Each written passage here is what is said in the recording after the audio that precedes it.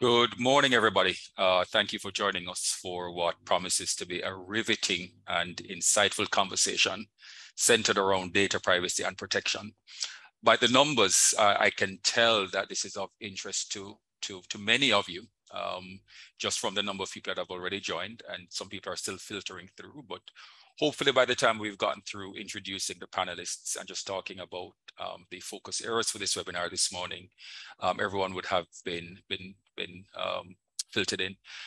My name is Andre Palmer. I am the Director of Research and Engagement here at Symptai Consulting, and I am joined by an esteemed panel of thought leaders and experts in the data privacy and protection space. I'll introduce them all in a little bit. But the goal of this conversation today is really a dissection of data protection in such a way that you start to see it as more than just a compliance requirement, but as a necessary and useful part of your everyday business processes. And secondly, we want to be able to map a very clear process or roadmap to support your compliance efforts with the various data protection regulations. So essentially, what are we unmasking in this conversation? We'd love to have a look at some of the misconceptions of the impact of the data protection regulations and what is required for organizations to become compliant.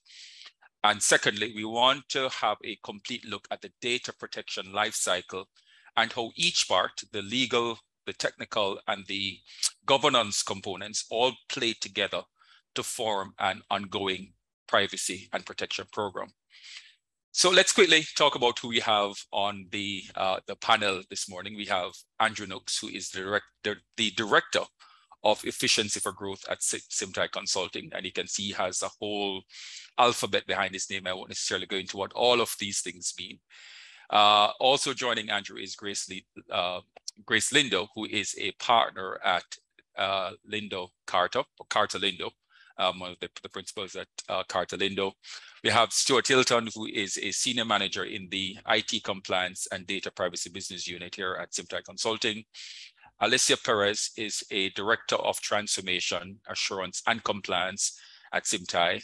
And Jason Cronk is an author. He is a privacy professional, privacy expert, and what we're calling privacy guru in totality. So I'm really excited to have this panel joining us this morning for what promises to be a really great conversation. So Andrew, let's start with you. You know, we have this very almost scary sounding title, Unmasking the Monster. What exactly are we talking about when we talk about unmasking the data privacy protection monster? Good morning, everyone. I hope you're hearing me clearly. I don't know, I grew up in the era of Scooby-Doo, you know, and when you look at Scooby and Shaggy, they're always going along this path of mystery, trying to figure out who the so-called ghost is or who the monster is in their film. But typically, when it really comes down to it, when they start putting the different pieces of clues together, they undoubtedly realize that this monster, this big old scary creature that they may see, is nothing but just you know, somebody who is trying to scare them off for some kind of a gain or something. Or if you look at Pirates of the Caribbean, you see the Kraken in Pirates of the Caribbean that has a multitude of teeth. You know, you look at that monster and you're like, boy, you know, if those teeth get into me, what it would do to me. But when it comes down to it, Andre and viewers, if we understand what it is that we're up against, right? If we are not fearful of what is out there, then we'll be a step ahead of the game. And to reduce that fear is to educate ourselves, to inform ourselves, to know what's about. So zeroing in on the data protection laws across the globe, it comes with understanding what is required of you. And if you understand what is required of you, then you don't have to fear the teeth, you don't have to fear the ghost, you don't have to fear the monster. Because you can take baby steps, you can start demystifying everything to do with the monster and putting things in place. So you won't be afraid of fines and everything else. As a matter of fact, if you can tame the monster, you can use that monster and those methodologies to your own advantage. So that's why, I mean, in going through this for the last couple of years, you know, we've seen a lot of persons getting very fearful because they hear about fines and you know, persons are out there telling them, boy, this is so scary. But if you take the time to know what it is, then it won't be that scary. And the law goes a far way in outlining what is necessary. And if we follow those steps, and if we take advantage of what we already know, from project management to cybersecurity to legal and compliance, to your technical controls, if you pull all of those things together, what you already know, then it would be much easier to unmask this monster and have this monster become a nice cuddly teddy bear as you roll out your program. So if I could summarize what you've just said, by the time we get to the end of this conversation, we will realize that the monster behind the mask is nothing but a teddy bear, nothing to be feared. I like that. Let's go back to the beginning though. Over the last 5 years or so, data privacy and protection have become really important, very topical across the globe. And I'd love for Jason to weigh in just a little bit to talk about why data privacy protection have become so important over the last 5 years. Thanks, Andre, and thanks everybody for having me. You know, privacy is nothing new. You know, we've had a concept of privacy as humans for hundreds or thousands of years, ever since, you know, we started arranging ourselves in larger social groups. What's happened in the last 50 years is that information systems, the interconnection of those information systems, i.e. the internet, and just the globalization of data and personal data and data about ourselves has really created a commodification of data, and in fact, by proxy, a commodification of people. And people tend to not like that. It is one thing when, you know, you go into your local restaurant and your server knows you like jackfruit tacos, but it is completely a different thing when you're getting random emails from companies you've never heard of who are offering you coupons on jackfruit tacos. And people don't like that. They don't like that sense of you know, this world knowing about them, and even things that they may not know about themselves, but the companies are able to figure out quicker. Unfortunately, they're in a position where they feel powerless and are unable to overcome that. And you know, companies are in a position to exert that power, and individuals have limited choices potentially in the market. So what has happened in the last 5 years, and you might say even longer, certainly in Europe, is a realization by governments of this power imbalance between the organizations which have an incentive to collect and monetize data and individuals who feel powerless to do anything about them. And so that government realization has led to laws and regulations trying to right that imbalance and put the power back in the hands of individuals and restrict the potential of an organization to take advantage of that power imbalance. Yeah, no, great context there, Jason. So based on all that's happened and based on that context that you've painted, what would you say is the current state of data protection across the globe? What's that looking like? I mean, a lot of people are familiar with GDPR, but in addition to GDPR, what are some of the other changes that we've seen? Well, again, Europeans were on the forefront for a number of historical reasons, but now a lot of countries are catching up. And there's an accelerated pace of countries who are enacting data protection legislation. You have China, Brazil, Saudi Arabia, even got a new data protection law. The United States is still struggling along because our political infrastructure doesn't make it at the federal level very appetizing, but certainly there is a chorus of states who are enacting data protection laws or privacy laws in general. It does tend to be, there's also, one of the things that people don't realize is there are a lot of laws that have implications around privacy and data protection that are not labeled as privacy laws.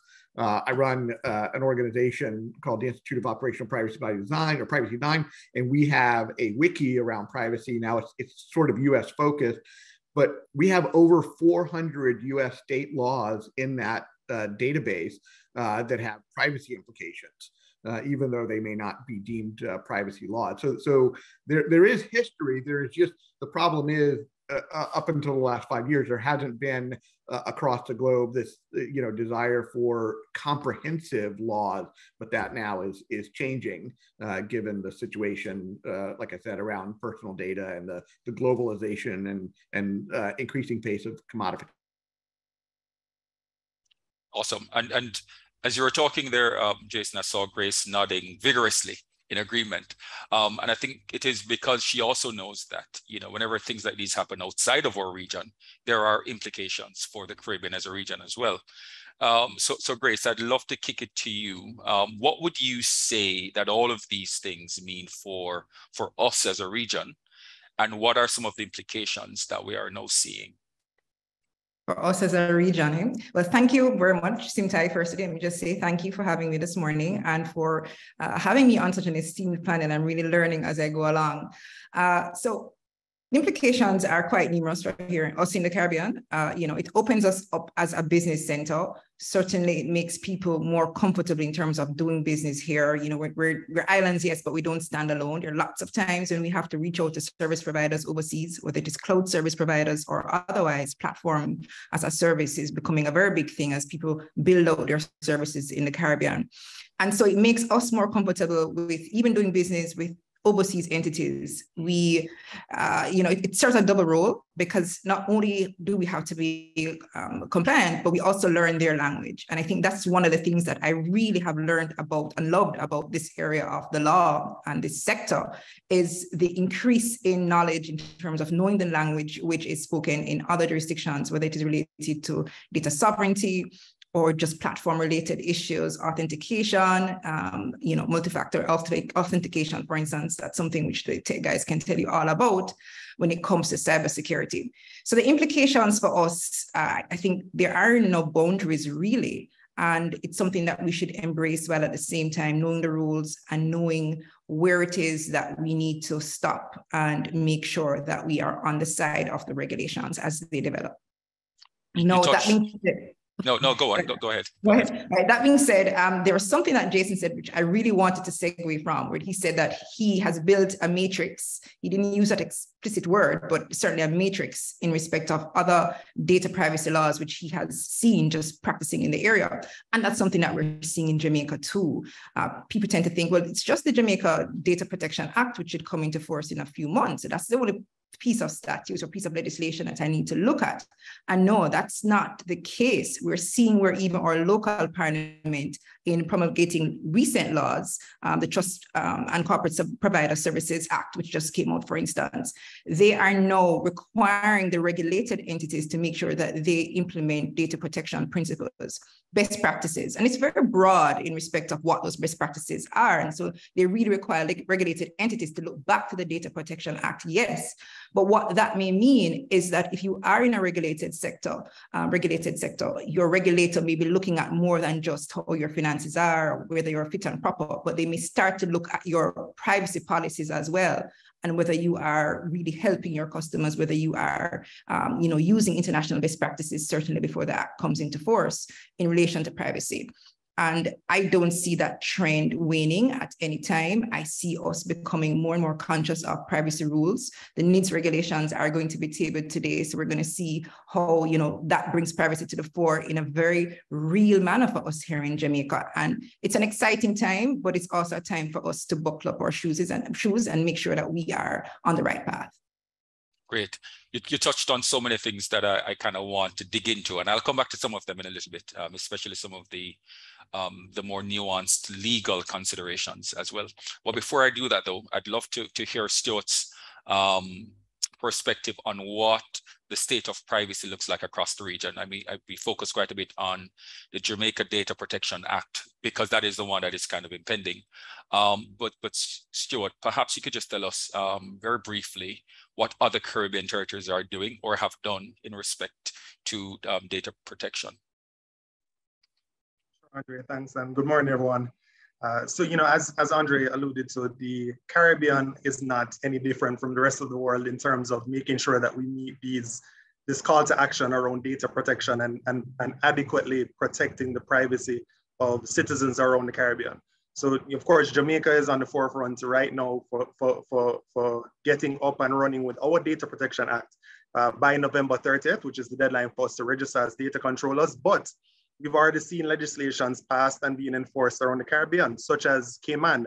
Their legislation has been passed and is enforced, and they have what is called the ombudsman, who is very active in the space. If you follow the activities in Cayman, you'll see regular reporting around privacy and protection infractions or notices that are happening in Cayman. Bahamas, their legislation has been enforced, I believe, I may be corrected, but I believe since about 2013. Trinidad has passed parts of a legislation, but is not fully enforced. Barbados has their legislation, which became enforced as of 2021, and their information commissioner is there. And it goes on and on. The OECS, or the Eastern Caribbean territories, they have had legislations passed in different islands, but are actually in the process now of harmonizing their legislation so that those 8 member territories have a more, as the word says, harmonized requirement across the region. And we even see Cuba has, up to last year, tabled their own data protection legislation. So, it's here, it's growing, it's going to continue to grow. Other islands, in the Dutch, French, other Antilles have had, requirements under GDPR to enforce as well, so, and at different levels. But the idea is that, we are not alone in this journey, and you're going to see continue to grow. Probably changes will happen as we become more mature, but, it's not going to go away anytime soon. And we're going to have to find ways to meet those requirements, not just on a local level, but across the board.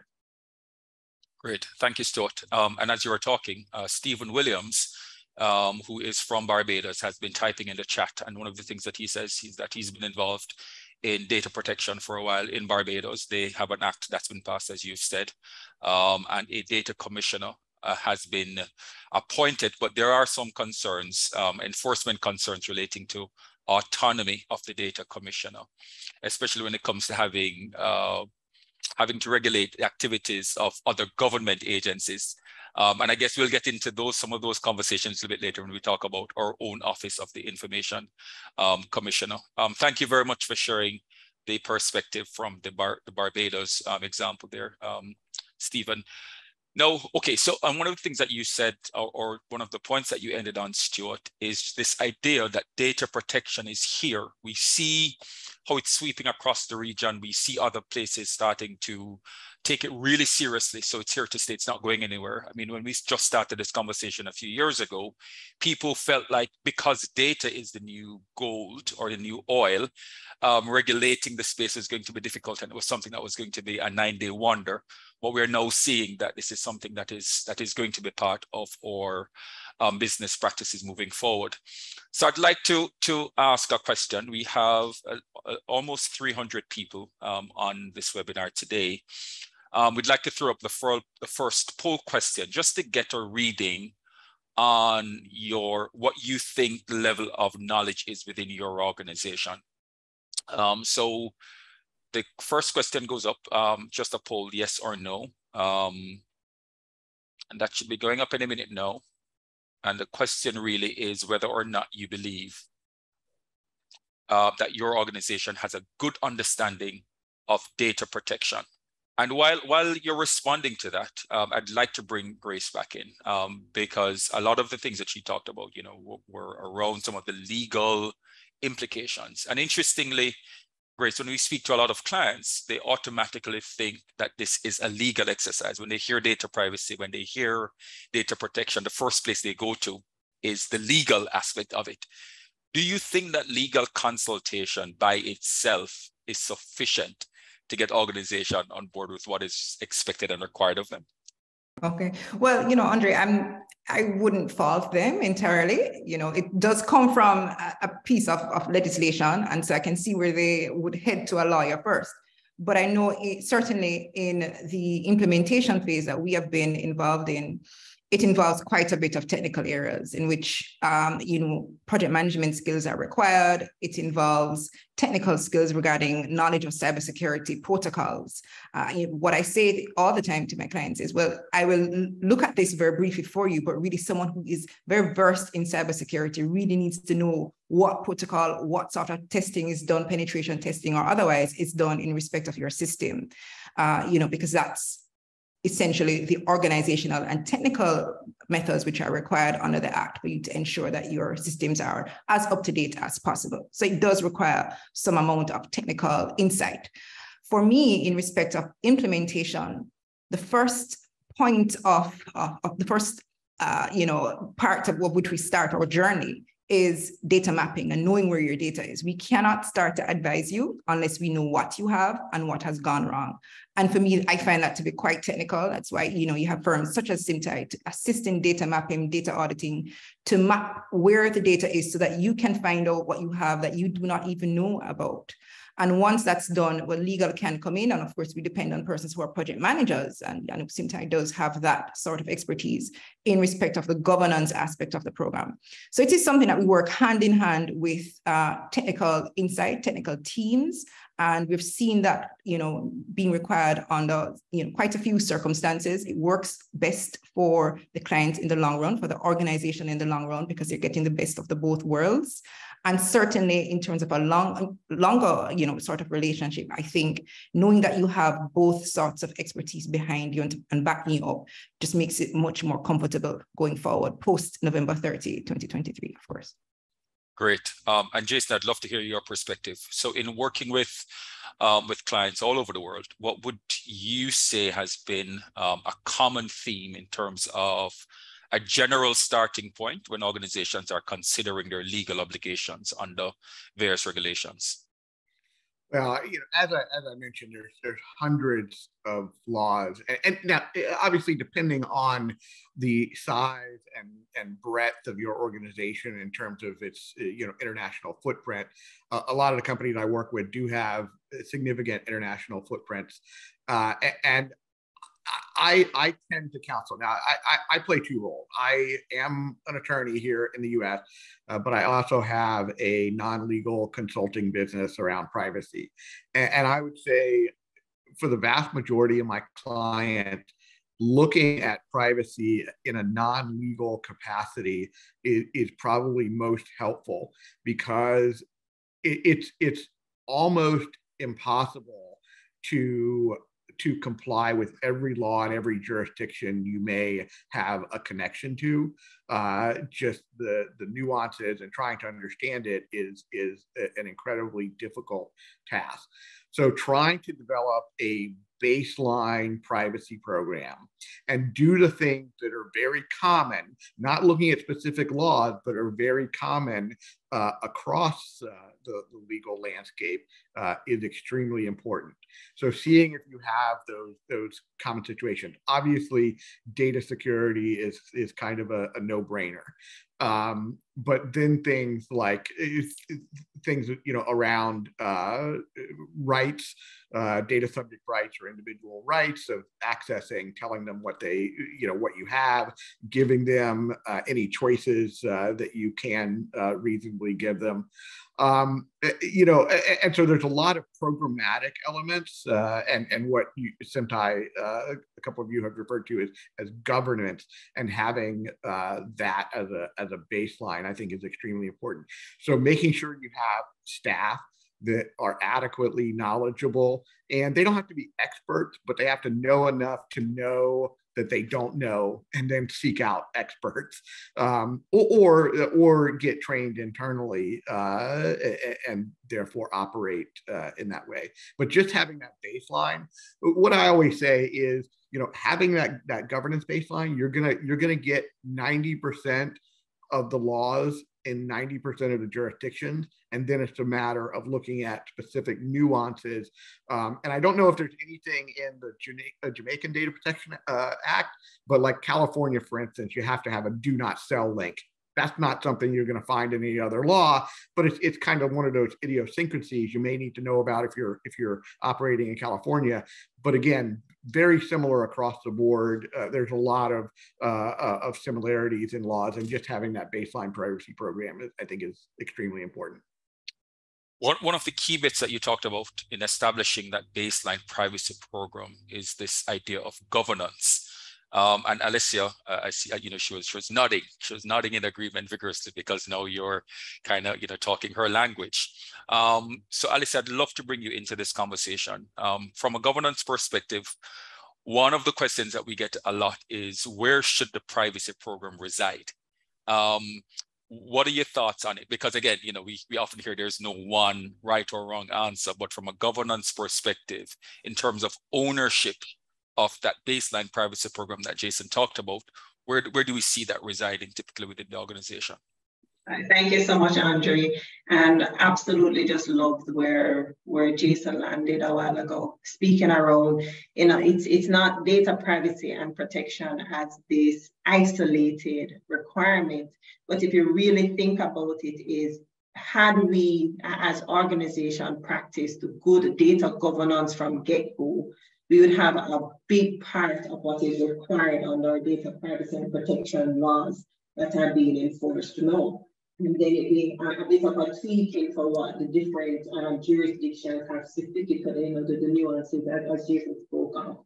And specifically to your question, Andre, around data governance and what is important, and Jason alluded to it a while ago, ensuring that persons are aware of what is required, that we do the data that's flowing through our organizations, that we can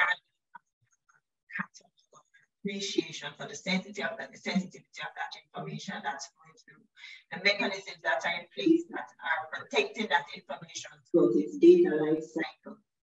And going back to the initial point around having had good information management practices, a lot of this would have been built out already.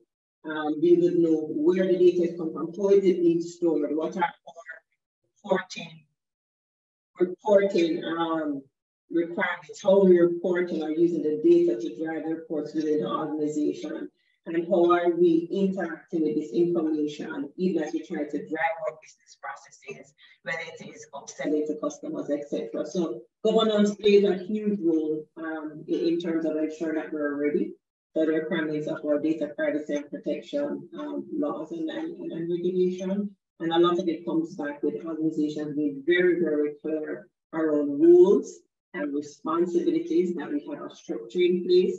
And I think one of the areas, Andre, where we tend to have data around, is it a compliance activity? Right, yes. Activity. And it's important to say, it's just like anything else that we've been doing for the last 150 years or however long your organization hasn't been in place. There's a frontline set of activities where people are actively collecting information, etc. And you must still have your second line of defense, so we don't call it second line of defense anymore, but you also must have your compliance law that is independent of frontline activities that ensure that our protection activities are robust and sufficient to meet the requirements of the legislation. So very, very similar to a lot of the things that we've done in the past. We still need all three lines. And if you had to distill all of that down to maybe three critical functions of a data governance program, Alicia, what would you say those things are? One, a very clear charter in terms of roles and responsibility. Who is responsible for what? Yeah. To answer that question, and I don't get too panicked around, should it lie with my data function or should it find a place where it's gonna sit, where it's gonna sit seamlessly within your organization in terms of how data is actually being actively managed for you today. The skill sets that you have, there's quite a bit of latitude there. The second part is that there is a robust enough compliance function. There's someone who must have oversight responsibilities for how data is being managed, the extent to which we are compliant, and provide guidance to the frontline support as well. So very, very clear chart of roles and responsibilities. I think the second big thing which goes alongside that very clearly is awareness and ensuring that all persons across the organization are aware of their responsibilities as data holders, custodians, the various roles that they play, that is clear. Not very dissimilar. I like to keep pulling it back to things that we've done in the past, as the intent of this webinar is to not make it as scary. Do you remember when we had cybersecurity and this whole security awareness was a big thing? It's very similar to that. Everybody who is playing on this team needs to be aware of what their role is. And just like anything else, if I'm fully prepared, if I'm trained, I'm going to be better able to execute my function, and it's less likely that I'm going to make the more simple mistakes. Then the third piece that I think Andre said is very important is to agree on what kind of tooling we're going to need as an organization to meet all the requirements that are in place. Good, fine, no. And I think it's going to be a little different for us on this side than it is in the north. But the majority of our data management or data governance practices, we're coming up the curve on this side of the region. We see a lot of companies now putting effort into structuring, putting a proper data governance framework around what we've been doing with our data. So for those who are still coming up the learning curve, being clear on the tool sets that we need to ensure that we can seamlessly meet the requirements of the legislation is also another big part, because anything that is too difficult to do, not get it done consistently. Yeah, no, thank you very much, Alicia. Certainly a masterclass in governance, right? Andrew, I'd love to bring you in because you're also. I want to jump in myself. Oh, ahead, perfect. All right.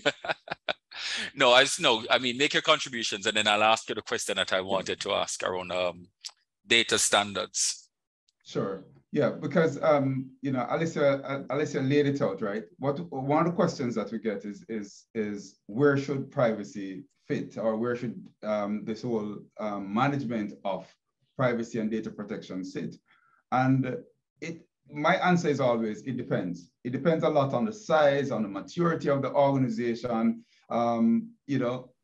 We've seen where it resides in legal, or some companies have legal and compliance, and it may reside there. But there may be some issues with that because, depending on how the program is managed, you may have like a data protection officer where that officer reports and reside may be important because the officer has a responsibility to external stakeholders like the data subjects, who are the people the data is about. Then you have, some persons say it should fit in cybersecurity, but that may be only managing one aspect of it, the protection of the data, right? So it all depends, and what will happen is that it will bring together, different teams and everything else. But the maturity of the organization will, pretty much dictate sometimes where this lies. A lot of more mature organization will have an entire department or section that is dedicated to data governance, right? The challenge with that sometimes is that the data governance team is looking at to what extent can we monetize data, And if we're monetizing data, they have to be aware that in monetizing data, they can violate the rights and freedoms of the data subjects. Okay. So they have to do so and do so responsibly. So there's a lot that goes into determining for your specific organization, where should we place this and what other controls should we have in place to ensure that it works the way that it is intended, that we remain compliant, but strike that balance between compliance and be able to operate our business effectively. So the answer to your question, Andre, is it depends. Yeah. And if I could jump in back, Jerry, on something that I said on that, for the balance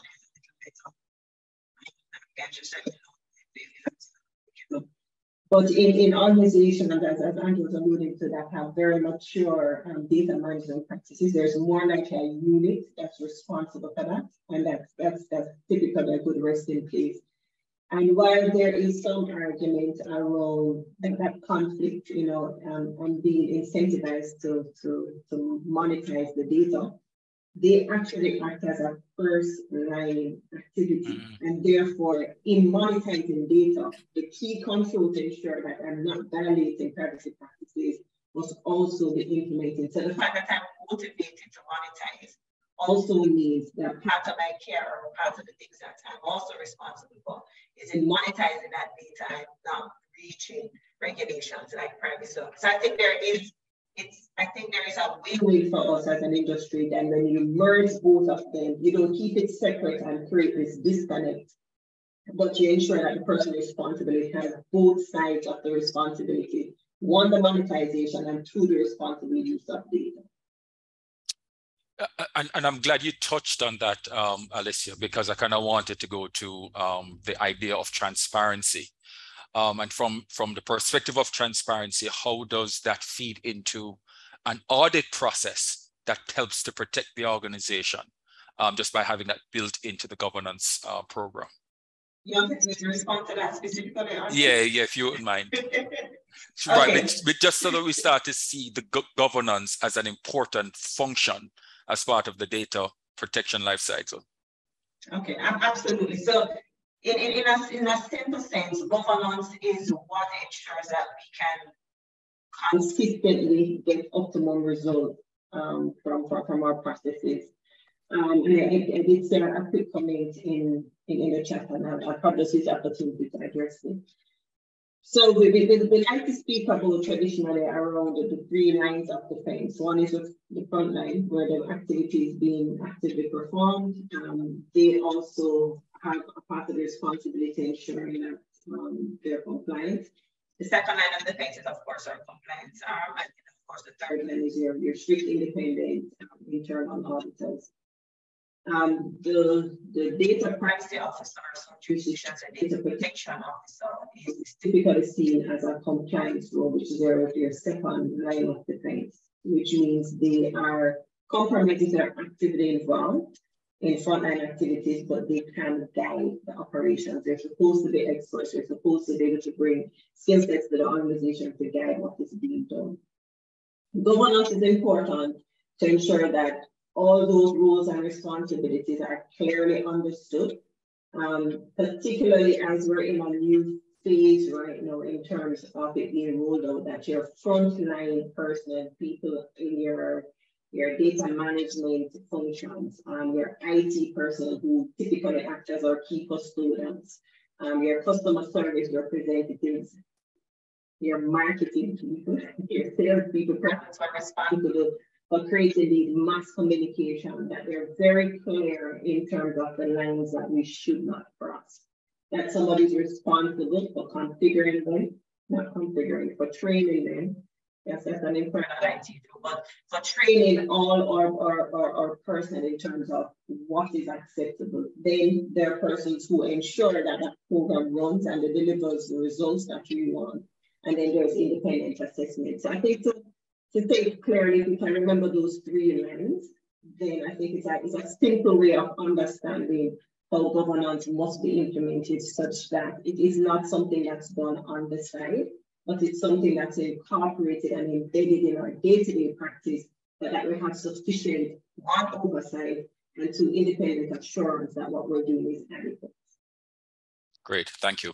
And just to kind of segue into, I guess, the second point that you made, Alice, I'll bring Andrew in to answer a question that Shireen asked. And the question is, can the data protection officer, can the DPO be the compliance officer, as we are more leading towards separate function? So I know Alicia kind of touched on it a little bit, but Andrew, I kind of wanted to have your perspective as well. Can I say I don't know? No, you cannot. I am not. I am removing the right way to say you don't know. When there is for a lot of companies that we have seen, there is a tight line between legal and compliance, which is why I'm hesitating to answering the compliance question, because for most of the companies that we have seen, legal and compliance is one team. And what happens when a data subject brings a complaint against the data controller? What happens in that case is that the legal or compliance officer has an obligation to the organization first. The DPO has an obligation to the data subject and to the Office of the Information Commissioner whilst advising their client. So there can be some conflict in terms of how that is managed. Now, if a compliance role is set up such that it is totally separate, and it is not just looking at, depending on the reporting lines, it may have a situation where you have a functional responsibility, a functional line to one party, right? And you have administratively, you report into another party. So you may report administratively to the legal team or the head of legal, right? But functionally, you may report to an independent, like an audit committee or a committee of the board or a governance committee or something. In those cases, you may be able to fit. Again, it comes back to the size and maturity of your organization. This law is not set out to tell you that you need to go out and hire a whole bunch of people and have this hierarchy or that needs to be put in place. And because these are expensive resources that we're talking about. You have to look at what your organization is doing, the objectives of your organization, understanding and unmasking the things that you need to do, and to see how you can put in the various controls, the lines of demarcation through policies and processes to ensure that those lines are maintained. And if something happens, if there is any kind of conflict that arises, how do you resolve that conflict? So it's trying to meet people where they are and not telling you that you need to do this, or you need to do that, or you need to go out and you need to hire a whole legal and compliance team. It is, look at what we have and let us try to see how best it is and what other controls and gates that we need to put in to ensure that we maintain the necessary independence when that comes into play.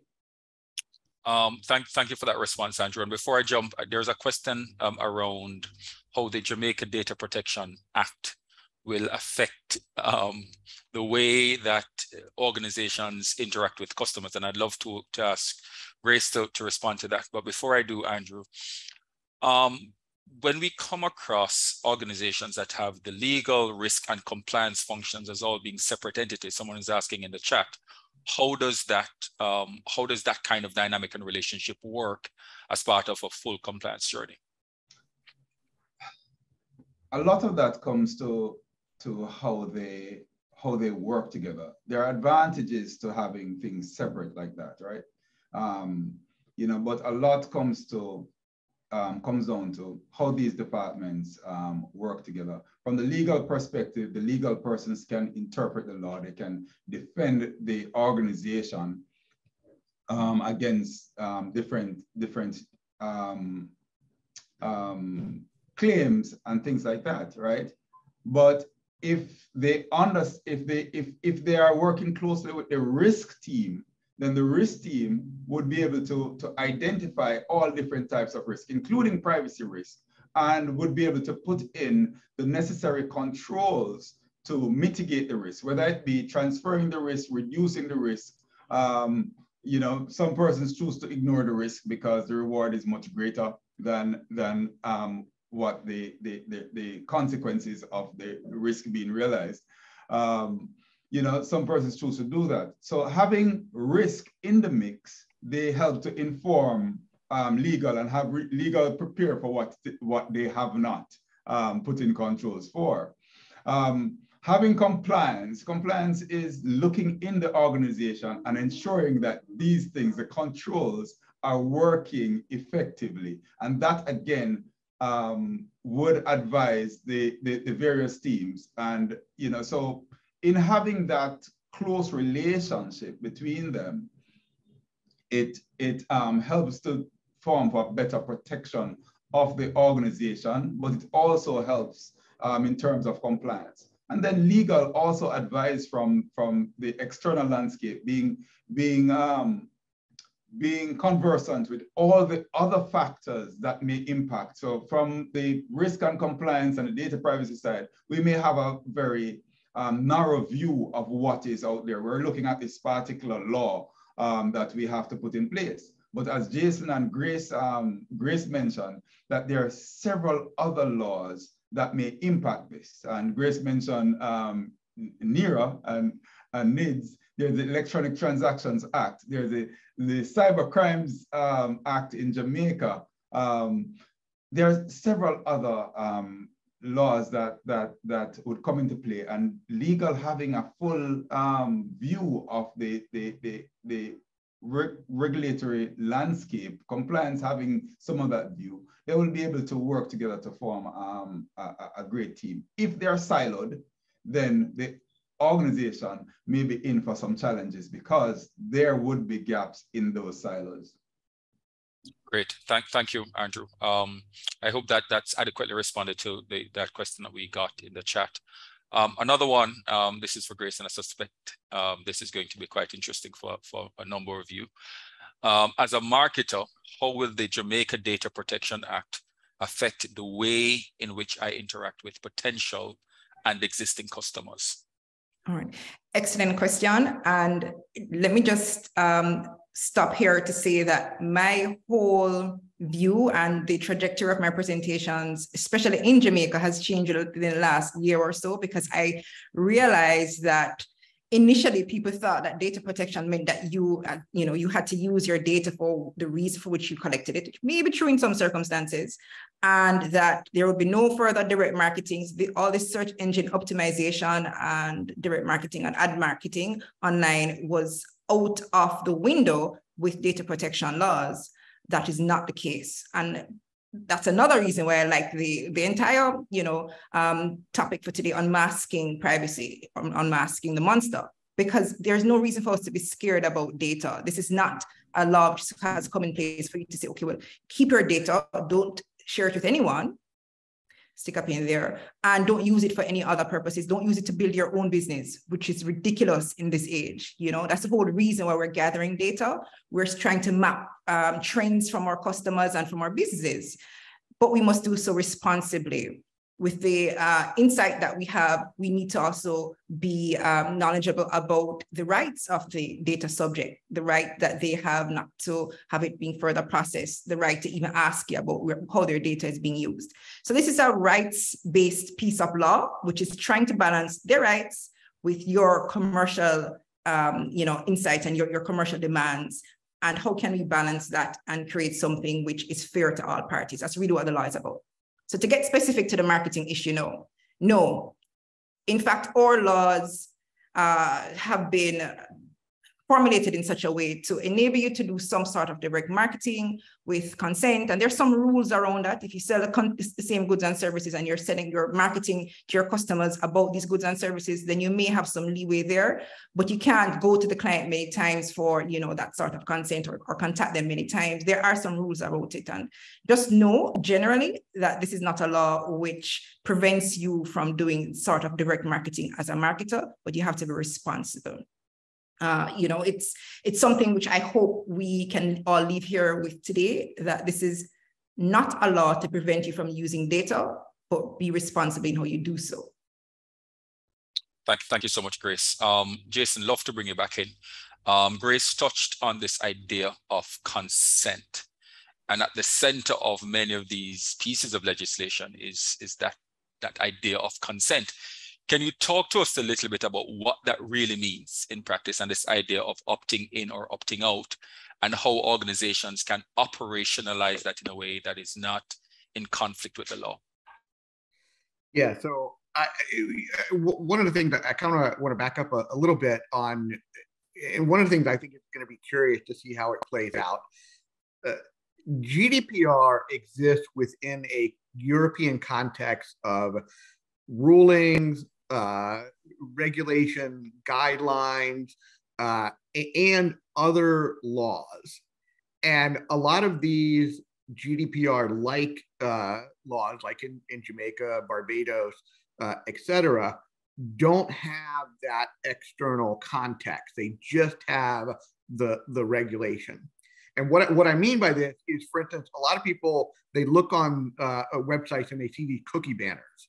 And the cookie banners are asking you to accept cookies and stuff like that. And there's an assumption that this is about GDPR. It's not. It's about e-privacy and the e-privacy directive in the EU. And oftentimes the cookie banners will commingle inappropriately cookies from the e-privacy and asking for consent, or even the right to object to legitimate interest processing under GDPR. And so a lot of these cookie designers, in my view, frankly, get it wrong, because they're not that they need to be lawyers, but they haven't looked at what are the actual requirements. So it's a very confusing landscape to be sure. Now, Andre, going back to your question about consent, I think this is another kind of layman's assumption that a lot of GDPR is about consent. You see it written in the popular press all the time. Oh, GDPR is about getting consent. Consent is actually kind of like the last lawful basis in which you should process. You should look to legitimate interest. You should look to contract. You should look to these other things first. And then if there's no other lawful basis for you to be processing, then maybe to go for consent. Consent should be actually a rarity. If you think about consent in like a medical context, while you're consenting to a medical procedure, you have very lengthy forms about trying to inform you of the risk and make sure you understand what you're doing. Consent should not be kind of, fly by night, these, little tick boxes and stuff. It should be a rare event and kind of a last resort, so to speak, if you can't do anything else. And frankly, consent is also a very tricky box that most people, unless they are paying attention, frankly, and in my humble opinion, get wrong. Yeah. Great. Thank you for that perspective, Jason. I hadn't quite thought of it like that, consent being the last resort, but yeah, certainly an interesting perspective. We've been talking quite a bit about some of the legal components. We've spoken about some of the governance areas as well. And I'd love to pivot the conversation a little bit to some of the technical considerations. And Stuart, I'd love to hear your perspective just around how organizations know whether their technical infrastructure is designed in a way that is compliant or that enables the organization to be compliant with some of the regulations. Thanks, Andre. And to answer this question, I actually want to take one quick step back to when we spoke about who should own this privacy matter. And I say it because while Andrew said it depends, and it's completely right, it depends. There are some things that I want people to consider, because I know there's a group of persons on this call that have to go back to their company and say, well, this is really who needs to lead it, because we get calls from IT, HR, all these different departments saying, my company said, take this on, and I have no idea where to start. And I just want to give you a couple of considerations with that, because it is going to support the whole idea of implementation and managing your technical requirements. Is that from a global perspective, and for anybody who wants to write this down, IAPP has a great resource called the IAPP EY Governance Report, and that gets published on an annual basis. And they actually do a survey of companies around the world to understand what they're doing to meet their privacy and protection requirements. One of the things to answer that question is who does the privacy or protection function report to? And 41% of respondents out of 700 companies from 40 different countries say that it reports to legal. So to Grace's point, it's understandable why most people go to legal first. But that being said, for a technical and implementation standpoint, and just to give you some other insights, other teams in that group include, as Andrew mentioned, compliance is one of the top teams that take on this function, as well as info security. But for organization, I'm sure there are many on this call that don't necessarily have a separation between IT and IT security. Here's what you need to consider for making sure that you have the administrative controls in place. Do you have an adequate security governance framework in place? Start with that. Because while the legislation doesn't say that you have to have XYZ at the moment, and some of the regulations that are due to come out will give some more recommendations and basis, the idea is we need to understand that wherever our data is and whatever data we have, that is adequately protected. And while that term adequate is very ambiguous, the idea is if you're sitting in your organization and anybody across the company can access every customer data that you have in-house, you don't have adequate protection in place. You have to think about, are there things that we know? And these are practices we know. You know, if somebody walks into your house one day, you know not everybody should be able to walk into your personal bathroom, for argument's sake. You think about what you have and whether you're doing things to prevent the persons who should not have access to it or should not have the ability to use it. Do we have things in place to prevent that from happening? And one of the things that I recommend is you start with thinking about whether you have an adequate information security management system or framework in place. So put together your team, in the implementation process and in the determination of your level of adequacy to meet the legislation. While legal, compliance, IT security, or info security may be the teams that are leading this whole process, put together a cross-functional team from your IT security, legal, compliance, regulatory management, risk, customer service. In some companies, they have business intelligence or data analytics. Grab a few persons from those teams, put them together as a part of this implementation team, ask the question, where does our data sit? Okay, based on that, what are we doing to prevent people from accessing it, both in its digital and physical form? Do we have procedures that require that if someone prints out a form with personal data on it, it doesn't sit on the printer for the next 5 days? So those are the things that we have to think about in order to determine whether we have adequate controls. Now, what I do recommend is, as best as possible, get a third party to validate it. And why a third party and not just your internal team is because you need an independent opinion. If you have a big enough team and you can create a sense of separation, you have an audit team with the skills, great. If you don't have that in place, and your audit team doesn't necessarily have the technical skills to do the measurements, get a third party opinion, because these are things that are going to help you to identify the vulnerabilities that exist for somebody else to exploit. And I say this, to Jason's point about there being other legislations. FTC in the US actually fined a CEO of a company named Drizzly, which is a tequila company, or they are alcohol company and sell some popular tequila. They fined the CEO something like $210 million because the CEO was warned by the Federal Trade Commission of a vulnerability that existed in their environment, and the person did not address it. And that's proof that this third party opinion, FTC is a third party, a regulatory body. They checked, they found this thing, they said fix it. Then we're not giving you a big hard time because it's there. We're saying fix it. Didn't address it. Well, I think it was 2 years. I can't remember the exact timeline. They didn't address it. And FTC said, well, you know, we're fining the company and we're fining the CEO because you had ultimate responsibility for making sure it happens. So get that third party to come and check your technical controls. If you have someone in place with the skills, by all means, use that person. Yeah, and that's a scary, I guess this is the only part of the conversation that's scary, Andrew, right? You know, some of the implications if you do not take the action to get the houses in order.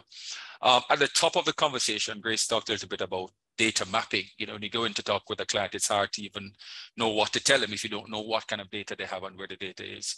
So I'd love to kick it to Andrew a little bit, just to kind of expound on some of what Stuart said, right?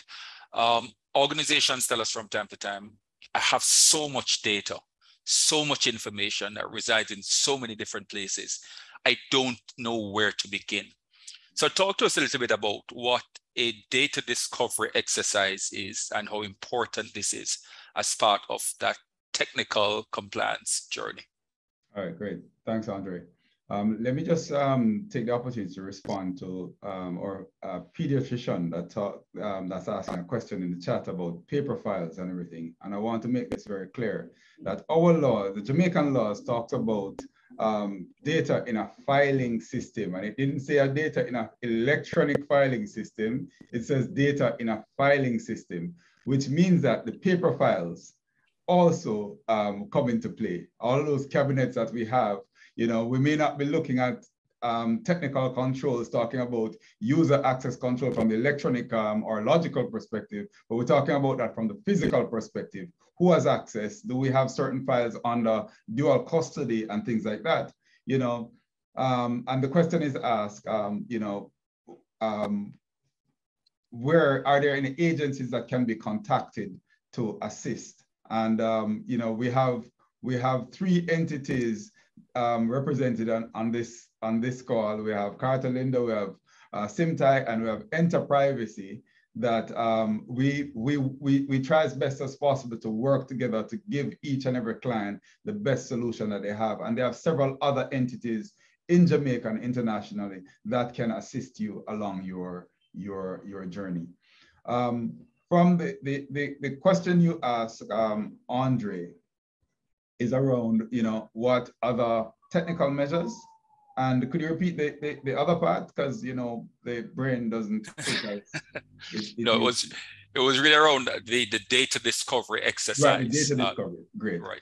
Yeah, so it's knowing where your data resides, whether it be in paper files or otherwise, is knowing where your data resides. And for some of us, we have, there are a lot of complexity in terms of that. So we collect data by paper forms. Those paper forms becomes important.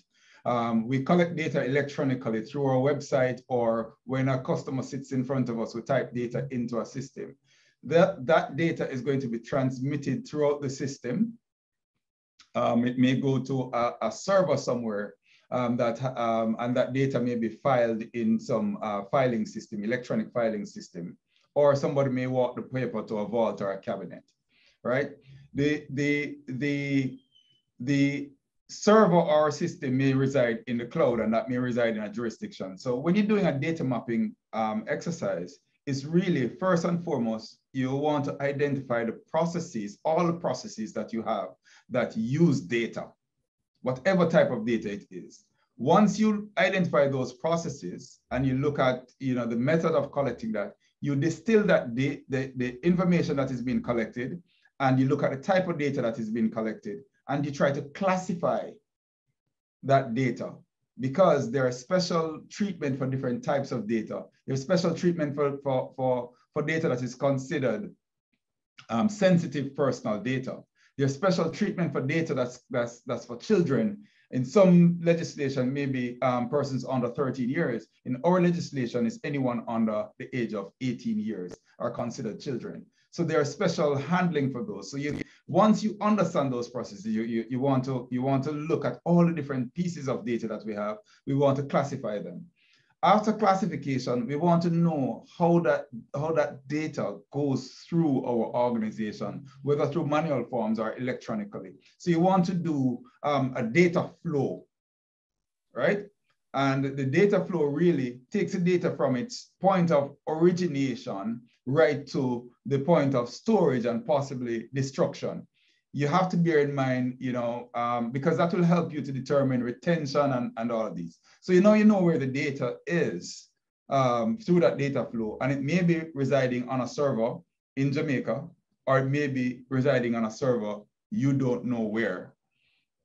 And you have to find out where, because one of the standards talks about no transfer of data outside of a jurisdiction unless that jurisdiction protects the rights and freedoms of individuals, of data subjects, right?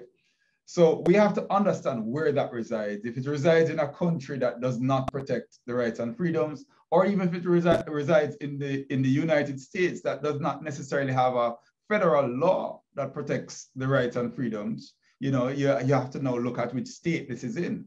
And based on that, you can know what you have. You can know where it resides. Now there's data that when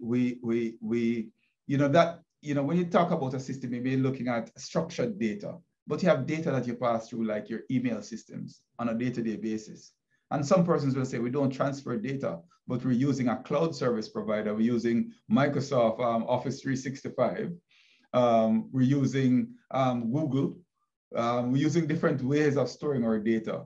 And we are passing that data back and forth. We're passing that data through our email, our local email client. We're passing data through spreadsheets, between our different organizations, between our different team members. We're passing that data. So a wealth of data is residing in your organization.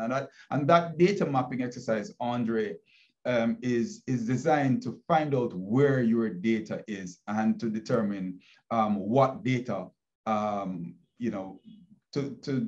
classify that data so that you can start taking the appropriate actions, putting in the appropriate controls, or know what you're up against in terms of putting in controls to protect not just the data. Remember, this protection laws is talking about the protection of the data about people with the view of protecting the people that the data is about, right? And that's where the protection comes in. So, Jason and us, we had a conversation about the privacy versus the protection, because the two are used interchangeably for most of us, but that can send the wrong signal. I'd allow Jason to talk a little bit about that. But I hope that answers the question you're asking. I hope that makes it a little bit, clearer for the participants in this webinar. It does, but in answering the question, it also raises another question, right?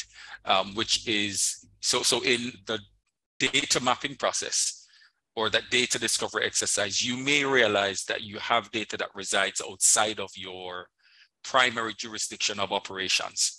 So in those cases, and perhaps Grace can jump in, and Jason, what are some of the considerations when you do realize that, one, you either have to transfer data outside of the primary jurisdiction of operations, or two, when you do realize that a lot of your data resides with other entities outside of your organization? Yeah, I just want to add a little context to that and actually mention something else.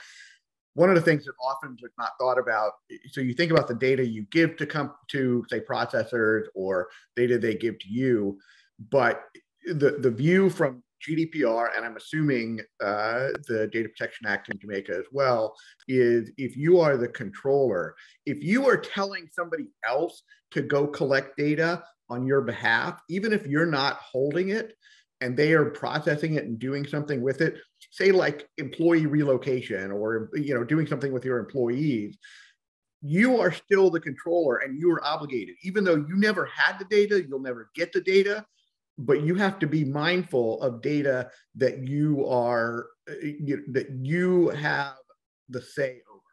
Now, I want to take a step back for something just that was said a minute ago in answer to one of the questions is, don't freak out.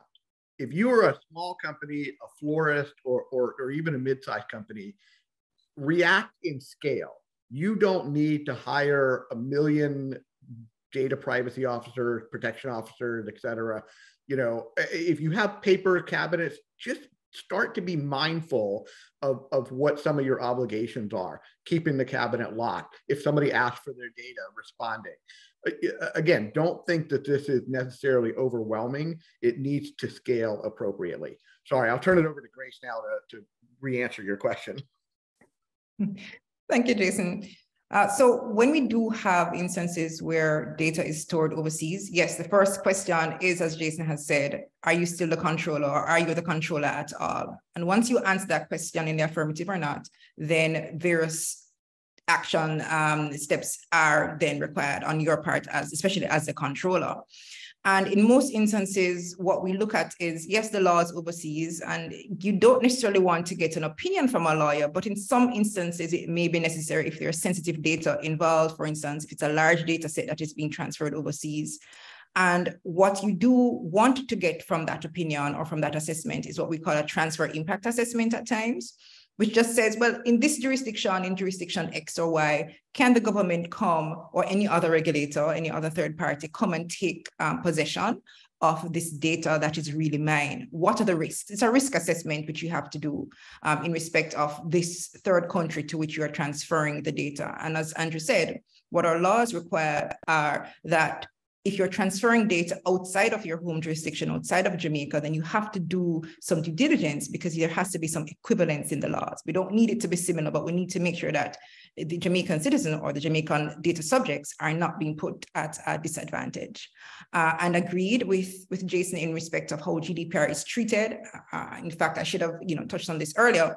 Because our law is very EU-based, it's common law, it's coming out of the UK, coming out of Europe, we do have quite a few guidelines coming out of the European Data Protection Board and the predecessor to that, which is called the Article 29 Working Group. And those are persuasive on us here in the Caribbean to a bit. So we do have quite a few guidelines on how to interpret the laws here in Jamaica. So yes, it's very new, and we're not starting from a starting point of zero. We do have quite a bit of both case law and regulatory guidelines, which we think would be very persuasive on our information commissioner, and certainly if a matter goes to court.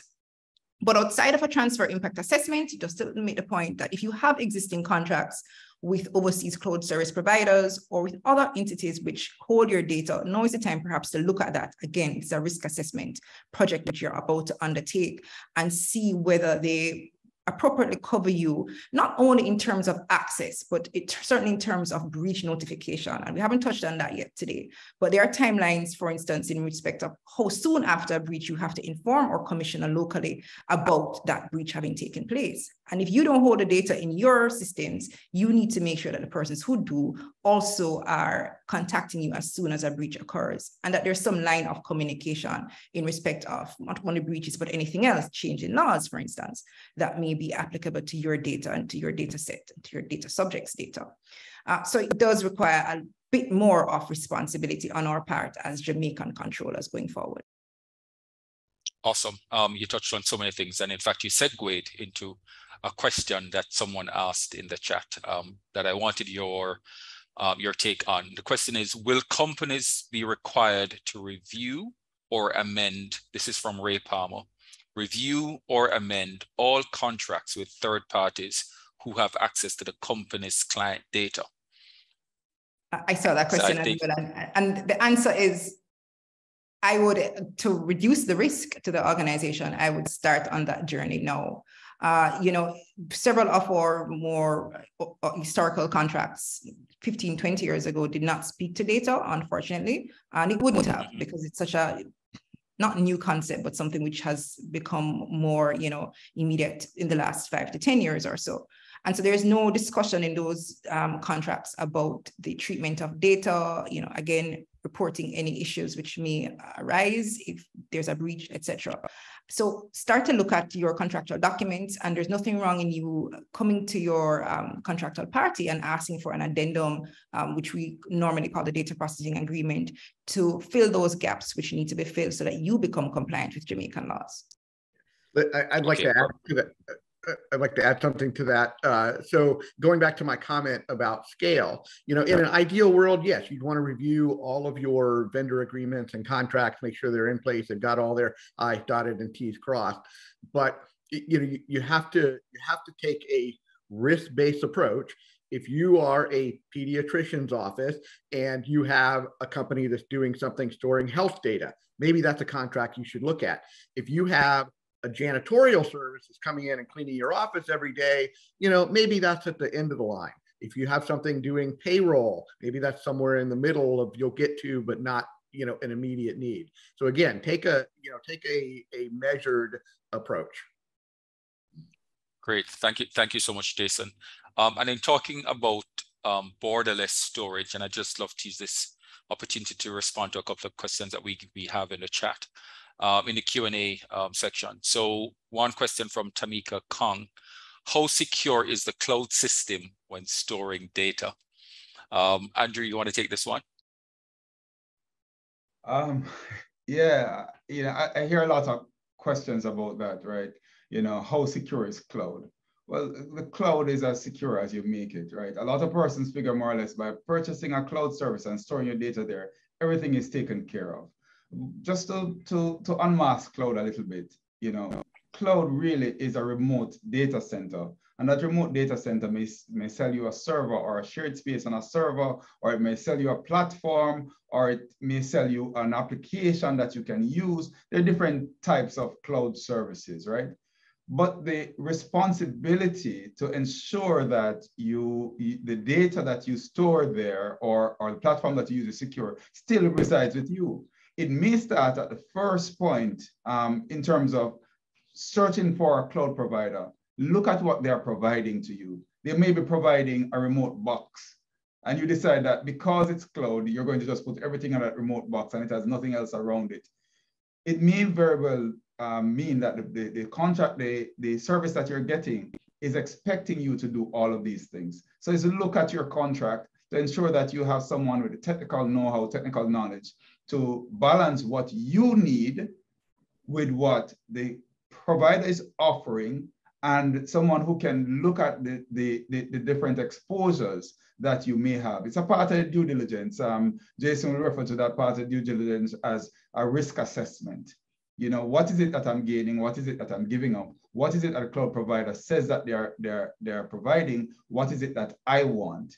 What is it that I need to do to ensure that's protected? So having it cloud doesn't necessarily mean that it's automatically protected. It means that you have a remote facility that you can use. The onus is on you to ensure that it is protected through contract, through technical means, through validations to Stuart point, having someone validate whether or not this is meeting the needs of both your processes and what the law and the legal framework may require.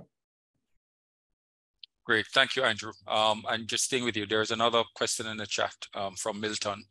The question is, for entities that currently utilize cloud platforms, what exists in the Act to protect this data? Or I guess the question is there anything in the Act that speaks to how cloud platforms are treated? Well, I mean, there's nothing in the Act that protects the data. The Act itself is trying to protect the individuals who the data is about. And it talks about, the standards or principles, or Jason would put it, the privacy by design components, because those standards and principles and all of that is really telling you to approach things with privacy by design. So it tells you what you ought to be doing to protect the data, regardless of where the data is stored or collected, or you want to protect that data throughout its life cycle. And if you follow the principles of the Act, then you will start by that will go a far way in helping to protect. And I don't know if Jason wants to chime in with the whole privacy by design concept in terms of that. Well, thanks, Andrew.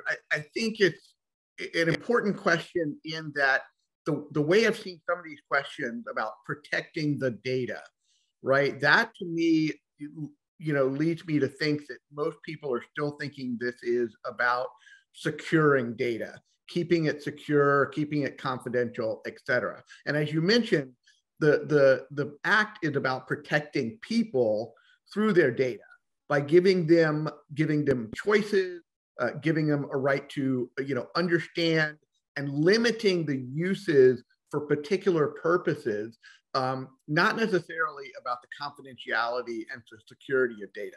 So I want to impart on everybody in the audience that data protection is not about protecting data. It is about protecting people through their data.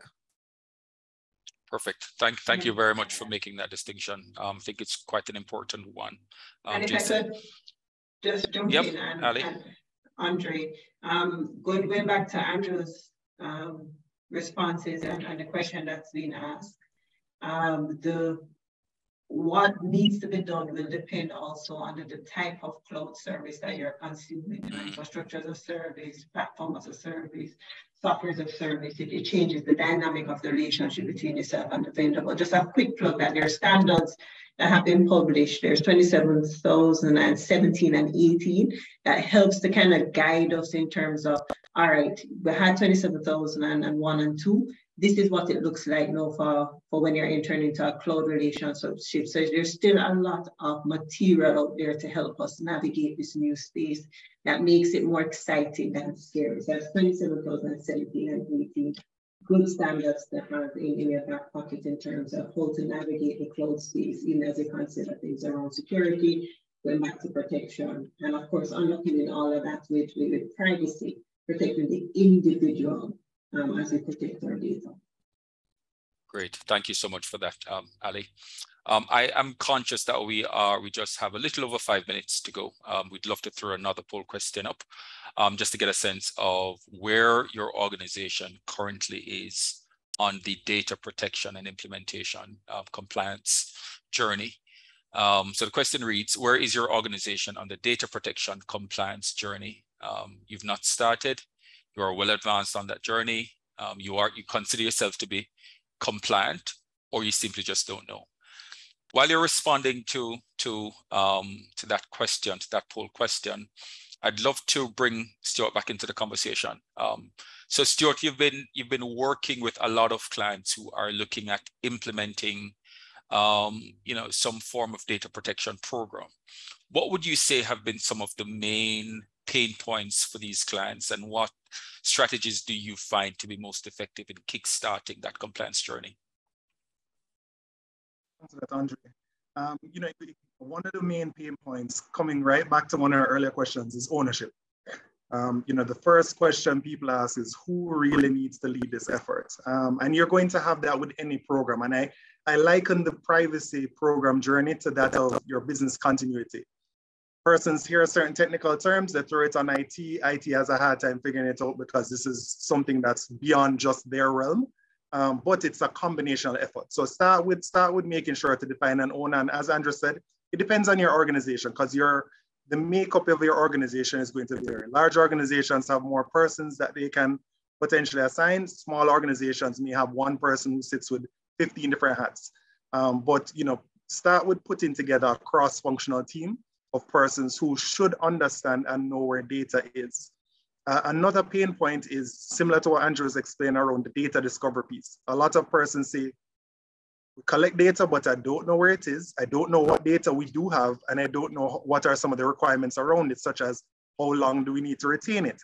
One important aspect of that is, of course, getting the legal advice to understand some of your legal requirements for how long you should retain data, and getting an opinion, a legal opinion, on do you have the lawful basis for collecting and processing this data. As Jason said, consent should be the last thing you go to. But that being said, you can't throw legitimate interest on everything else. You should be able to get a good legal opinion as to whether this is a contractual basis. Does legitimate interest actually fit this scenario? So get that legal person on your team to help advise, formulate the teams, and split up the work. Don't treat data discovery, mapping, and your program implementation as it's only the owner who has to deal with this. One approach that I advise teams on when doing your data discovery is split the work amongst the teams who need data. So you may put up, if you've developed the form and you've provided a standard for collecting and understanding what data you have in place, give that form to your customer service team, give that form to IT, give that form over to marketing, and say, fill it out tell us exactly what you need to do. So, you know, one person doesn't become overburdened with the responsibility of having to do everything. But what the owner will do is compile everything and double check, you know, give the assurance that we're meeting a quality standard across the board. And of course, get that legal advice to help you with determining, are these things making sense? Are there some things, you know, somebody who can ask the question, do we really need to collect this data anymore? And do we need to process it? Can we find a way to now remove it? So, you know, there are tons of other things I could say, but I see Andrew unmute, so I'll let him add in on that. No, I just saw we covered a couple of the lawful basis for processing. You spoke of consent, which we've all been talking about. You spoke of contractual obligation. There's also public interest, which is, you know, we saw that playing out in the pandemic where health information may have to be processed in the interest of public good. There's vital interest where you may be able to process data for an individual you would not otherwise be processing if the individual is in a critical position and cannot respond or cannot give you authorization, then you may have somebody who has fainted on the job and you don't know if this is an allergic reaction to something or something else. You may have to go consult the HR records. Stuart already mentioned legitimate interest, and I always miss one of the 6 that our law recommends. Legal basis. If there is any kind of law enforcement things involved, law enforcement may require that certain data, going through the proper channels of warrants and all of that, data be processed. So those are some of the things to look. And again, I will reiterate, everybody's talking consent, consent, consent. Just remember, consent can be withdrawn as easily as it has been given. So you can get the consent today, and then tomorrow the person calls and say, hey, I no longer consent to this. And you have to give them that option as a part of their rights. Great, thank you, Andrew. We're almost out of time, but there are 2 really important questions in the chat that I'd love for us to get to. So I'm asking for your indulgence for just another couple of minutes. Well, I'll ask the second one first, which is, and this is directed to either Andrew or Grace. If there is a data breach that you are unaware of and the third party reports it to the commissioner rather than your organization, is there a greater penalty attached to this? And this is from Taishan Tracy. Yeah, that's a very good question, because the provisions around reporting is, you know, you have to report it as soon as you are aware. But we as lawyers know that knowledge, and the word the statute uses knowledge comes in many forms, you know, constructive knowledge, actual knowledge, etc. So you'll have to look and see how that is interpreted. I do think if you didn't have knowledge and it wasn't your fault, you can ask for, you know, mitigation to an extent. But what we must keep in mind is that there is an upper limit in respect of fines which can be imposed, and it is your duty to show mitigating circumstances as a controller. So who's to know, you know, what would be taken into consideration by the Information Commissioner, but keep in mind that those mitigating circumstances are there for your use, if so. Great, thank you, Grace. And this other one came in. If I'm in Jamaica, if my company hasn't started any preparation for the deadline, is it too late? And where do I start? Ali, I see Stuart nodding, shaking his head. Stuart, you want to tackle that one? Ali, Andrew, you can also jump in too. Short answer, of course, is it's not too late. You have until November 30th to register. There is some more information that is coming out to help support, but the important thing is to start, and to start immediately. Understand what are the key things that you need to submit. So there are going to be some things about your program that go beyond the registration deadline, and that's fine. But the key is make sure you have what you need to register in place, which is your data inventory, contact information about your organization, contact information about your data protection officer, if required. I won't get into all the details around that. Yeah, that's it. The data inventory, though, has multiple parts to it. So, you know, if you look at the legislation, Section 16 speaks to what are those items that should be required.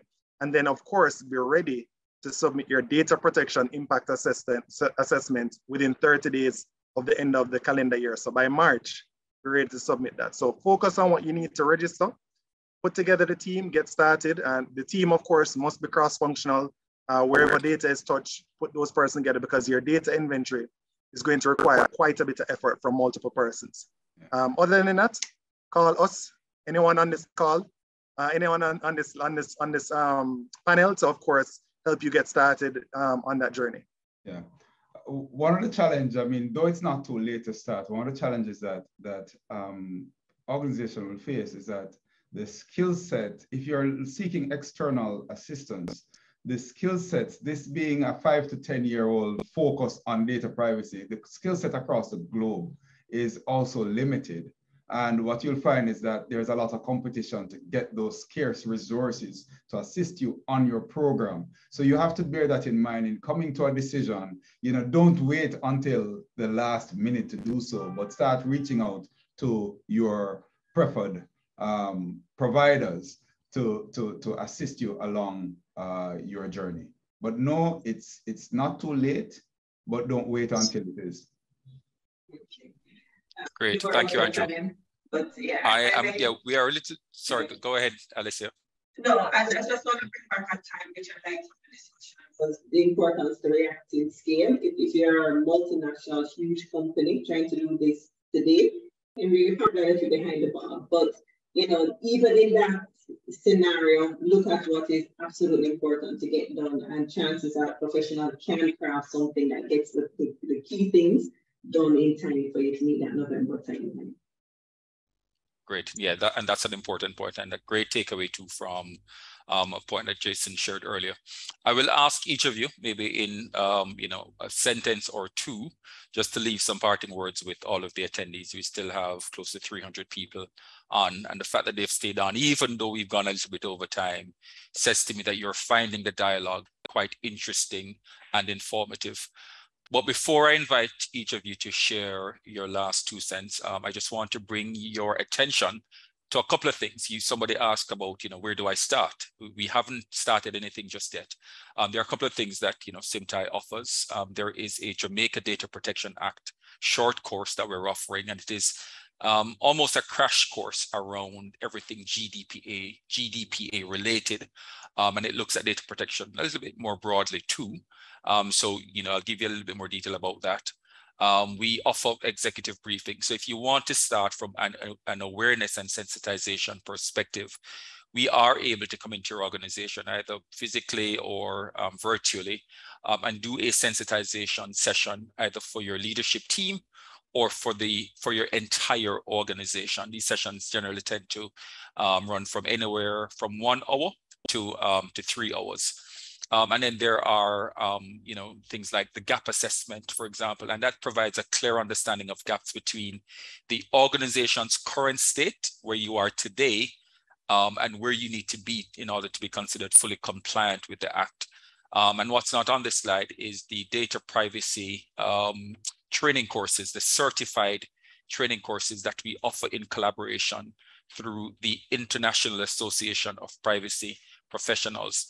Speaking about the JDPA, for all of the attendees on this webinar today, there is a special offer. You can get access for up to 30 days to the JDPA short course, completely free of charge. All you need to do to qualify is to send an email to training@symptai.com expressing an interest in the JDPA course. The email used must be the same as the one used to register, that you registered for the webinar. And the first 10 names received will be given access to the course for, well, this says 90 days, but really it is 10 and limited to 1 ticket per participant. So I hope that is clear. As we wrap up this conversation, when we just started, I was thinking, wow, 90 minutes seems like such a long time. But there are so many other elements that we haven't touched on and so many other things that we really could go into. But I'll invite each of the panelists just to leave a parting thought or word with the participants when they contemplate tackling this monster of data protection. Where do they begin? What do they tackle first? What should they consider as most important? any kind of approach that they may need to take. Let's start with Jason. Thank you very much. And again, thank you very much for having me here. If you're a fan of Douglas Adams, the author, I would say don't panic. If you're more a fan of British history, keep calm, carry on. What I would say is, again, don't freak out, don't panic. Just start your process. Begin and think of like, what is the systematic approach that I'm going to take to address this legislation? And every journey starts with the first step. You just got to take that first step. Great, thank you, Jason. Stuart. Yeah, I did so, Jason, in every way. Just get started. Don't, as Ali said, if you are a large multinational, then you may be a little bit behind the ball. If you're a small organization and have a good grasp over what is there, then you have adequate time. But the point is to get started. And getting started could mean that you've brought in an external team. It could mean that you've mobilized internal resources. But of course, the effort is going to be dependent on how much you can leverage already and how available your personnel are to really get the ball rolling. If you haven't started at all, you're a large multinational, you have a lot of work to do. You may have to tell a few team members to drop everything else and focus on this for the next few months. If you're not, then you may be able to leverage some existing personnel to say, hey, cut back on some of these activities, but give some focus to putting together our data inventory, modifying our policies, understanding where our data is, putting things in place that can now enable us to meet our requirements, such as responding to data subject requests. But again, the idea is get started. Don't put it on the back burner to next year, because we do need to get registered in 2023. Great, thank you so much, Stuart. Alicia, then Grace, and then Andrew will close out the panel. Sure, thank you so much, Andre. It was really great hanging with everyone today. My fellow panelists. I detail everything from the other presenters, and I'd say three things. One, educate yourself. Privacy is an extremely interesting topic. If you take it a step back and just kind of acquaint yourself with the history behind it, why it is so important, and you realize that it's really intended to protect us as individuals. And when you appreciate the why behind the legislation, it becomes a really exciting exercise to ensure that you can extend this to your customers, to your staff. There's a soft part to this legislation that I think is so key, that makes the journey not just less scary, but you become an advocate for why the legislation is in place versus just trying to be compliant with it. I think is very, very important. Secondly, there are tons of methodologies in place that has helped our friends in the north and even people within the region to become compliant. We have several clients so far on their journey to be in a more comfortable place. So there's methods out there. And once you consistently follow those methodologies and you take my big tagline from these sections, we have to scale, tackle those things that are most likely to have the biggest impact to your organization. You can kind of bring this very nebulous thoughts and idea into something that is manageable, not just by you, but also by your team. And once you can understand it, then you can delegate and put structure around achieving the objectives within my top three things. Thank you so much, Andre. Great, thank you, Ali. All right, so I want to ditto what Ali said as well in respect of thinking of this as a rights-based program, because that makes it, again, more enjoyable. Certainly if you're a lawyer, you like to enforce rights, you like to make sure that people's rights are respected as much as possible. But when you think about it as a rights-based program, it becomes a little less scary as well. It's not the monster that people make it out to be. At the same time, while we're respecting rights, we're carving out a path for you to continue your business using data in a responsible way with these rights at the back of your mind. And so things like data subject access requests, you're going to have customers coming to you now to ask you, what data do you have on me? And if you're a government body, that may be easier for you because you may be used to an access to information sort of model. But in respect of data, we're going to see that being transferred into private rights, data rights. But don't be scared. Think about how data is used in your various business centers, whether it is through human resources, whether it's in marketing, whether it's in customer-facing aspects of your business, and work from there. It can be something which can be very fulfilling for your customers when they see you respecting their rights, and that approach may be even more beneficial to your business in the long run. Great, thank you. Thank you so much, Grace. Andrew, you have the final word.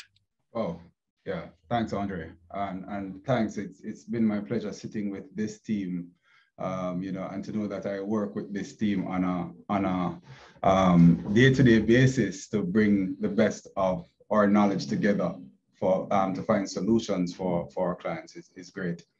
From my perspective, you know, for those large organizations that are mature, we'll say utilize what you already know, right? So we have gone through a process of trying to break things down into a work stream, and we came up with project management, your technical team that helps you with your data discovery and mapping, your risk analyst that is going to help you with your privacy risk analysis, your solution selection team that if you need solutions to assist you along the journey, then you have a solution selection process, your legal and compliance team that are going to do that legitimate interest analysis or transfer impact analysis and contract reviews, they're going to help you with that. Utilize them. Your training and awareness teams that are going to help you to get the information out and help you to identify champions of this process. Your change management team that's going to get this into the DNA into your system. As the term says, privacy by design, getting that into your system. Above all else, remember that you're looking for a positive sum, not a zero sum. This is not a trade-off of privacy versus your business, but finding that delicate balance that is going to make it a win-win. You get to conduct the legitimate interest of your business whilst respecting the rights and freedoms of people. Awesome, great way to end. Thank you so much for that, Andrew, and all the other panelists. Just a couple of things before we formally close. A number of questions came into the Q&A section, and I've not been able to get to all of them. What we will commit to doing is to providing written responses to some of the questions or the ones that we didn't get to answer during this webinar, and we'll send them out in a post-webinar follow-up email. There will also be a feedback form that will be sent to you. We crave your indulgence. We definitely want to know whether or not you found this useful. The fact that we still have over 250 people on, I suspect is a good indicator that you indeed found the conversation insightful and informative. But nonetheless, we'd love for you to complete the feedback survey.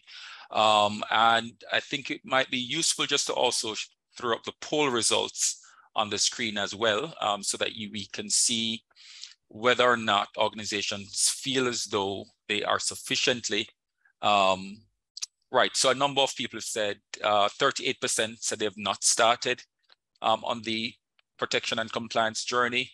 31% said not started.